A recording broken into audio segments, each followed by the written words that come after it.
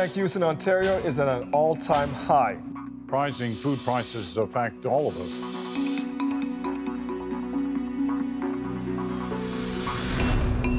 There's been a dramatic increase in the number of people using food banks.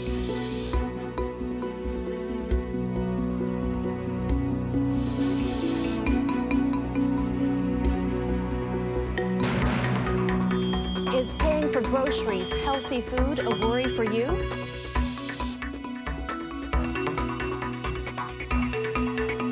Well, the main food bank in Mississauga is rolling out some new technology tonight. It's installed a hydroponic system in hopes of supplying its clients with a fresh supply of locally grown vegetables and even some fish. 1, 2, 3, smile.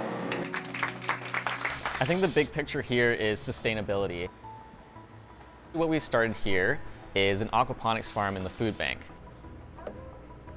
And what aquaponics is a combination of two technologies. It's combining aquaculture, which is fish farming, as well as hydroponics, which is farming without any soil. So together you combine something really unique where you get a protein crop in the fish, as well as a vegetable crop in the lettuce that we're growing.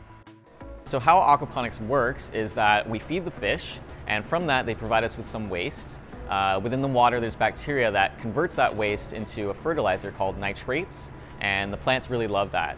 Many people are surprised to know that all this is water under here, so I'll show you really quickly.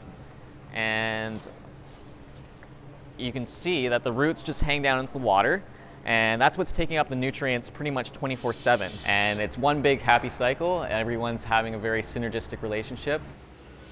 It's really taking control in our own hands rather than relying on donations or farming projects, which we've tried to do in the past. We thought, well, let's see if we can control our destiny, if you will. We try to do the best we can with the donations we have to give out good quality food. Treat people decently, and they're in a tough position. Why shouldn't they have some fresh food? It's important because it's it's healthier food. So in terms of health of our clients, the nutritional quality, it also teaches them about eating healthy foods. We're not handing out prime rib and, wine, fine wines. And we keep it balanced in terms of the kind of food we give out. Those large sort of city-centered food banks, we see them growing more of their own food because there's no farmland left, or farm donations are down. So I think this is a trend we're going to see more of to offset the declining supply of fresh food.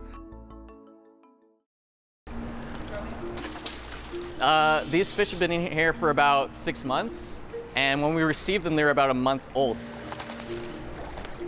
This is our first time harvesting our fish because this was our first batch of fish that came in.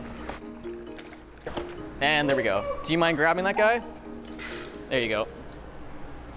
Right now, we're transferring the fish because it's time to purge them. And what that means is when we're harvesting them, we stop feeding them for a while. If you don't feed them for several days, 3 to 6 days, they say, that gives them the best flavor and the best quality meat.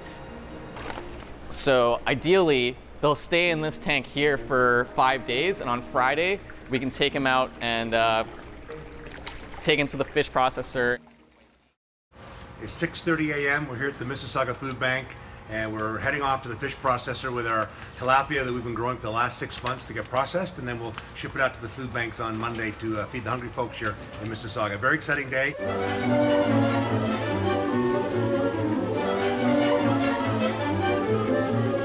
So we just got back from the processors. It took them a couple hours to process the fish, but we got nice fillets. There's 2 fillets per package, and we'll be going out to a food bank on Monday.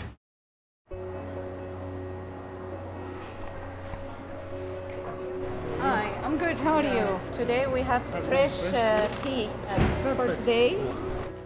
Nowadays, a lot of our clients are asking for fresh food and fresh meat.